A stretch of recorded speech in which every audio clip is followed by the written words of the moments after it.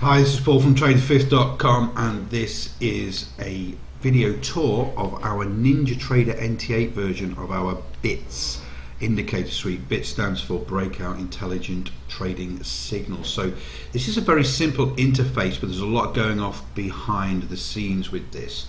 So we are looking for breakouts on stocks and futures, day trading, swing trading, intraday. We're just looking for those breakout signals, and our B.I.T.S indicator puts those entries in for you. So let's have a look at the chart. So at the bottom here we have our bias indicator. So if it's green, the higher time frames to this, so this is a 5-minute chart on SPY.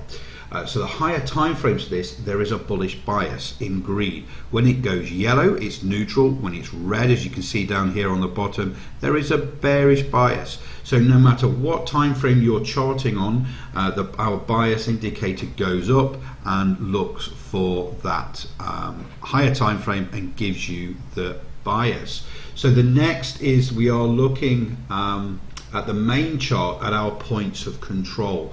So the pink dotted line is our main point of control here, and then our blue line when it's above and the yellow line when it's below. This gives us a bullish state. As you can see here, when they cross, we are looking for a state where our blue line is below the pink and our yellow is above the pink. That gives us a bearish state. Then our algorithms start to kick in. In this case here, where my cursor is, we had a bullish signal here. So the software prints the entry price here and the stop loss. As you can see, the signal candle here, the next candle we triggered. It did come back down and pull down, which is usual. It tests our point of control and then continues to go higher. So this is SPY going into close on this day. And as you can see, this fourth target zone, so we've got 3 target zones here, was hit just before the close.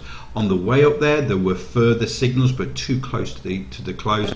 This was our main signal here. Nice contraction in range on that candle, increasing volume, and then with our bias and the proximity to our points of control, the software printed the signal.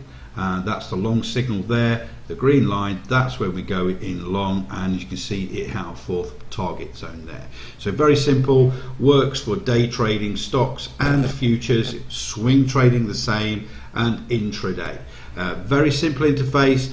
What we've done is try to very simplify everything on the front end, so the user doesn't have to do anything, they just keep an eye on the chart.